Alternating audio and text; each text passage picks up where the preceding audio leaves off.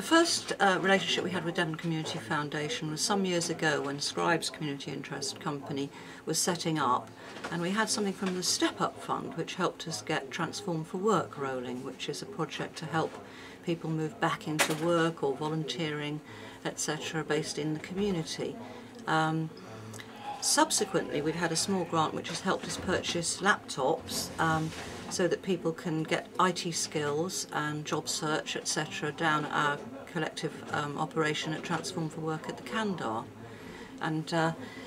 it's really helped us enormously because we're getting busier and busier. In fact, in the last year alone, we've had 1,500 client visits attending at the drop-in for Transform for Work. So Scribes coordinates that, and obviously having the technology, being able to purchase the technology with the grant from Devon Community Foundation has been a terrific help. Well, certainly an awful lot of people who have come through the door as clients, needing support and advice, etc., do then move on to become volunteers within the organisation and work alongside other people in a one-to-one where necessary to support and inform and educate, and also to befriend, because we've got an awful lot of people who live alone in relative isolation, who don't necessarily know where to access the help and support. So by putting someone working alongside them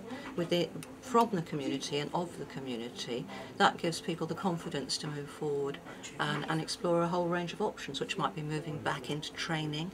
moving into volunteering activities. We find that people volunteering in community gardening projects and things has been a terrific step forward for many people, particularly if they've been suffering from ill health or long-term health conditions, which is terrific. It's really good. Scribes has had a tremendous impact because it's given me a focus to use my skills and regain my confidence, be part of an amazing organisation where you can actually help others. And through all my experience, it's not been a worthless journey really, because not only have I got my occupational skills, through my experience of the journey, health and otherwise, I've been able to empathise with others, as well as look at ways that we need to try and expand the organisation. So very fulfilling, also gave me structure to my week and helped me to prioritise. So it's been very, very useful, and at times when I've been really quite exhausted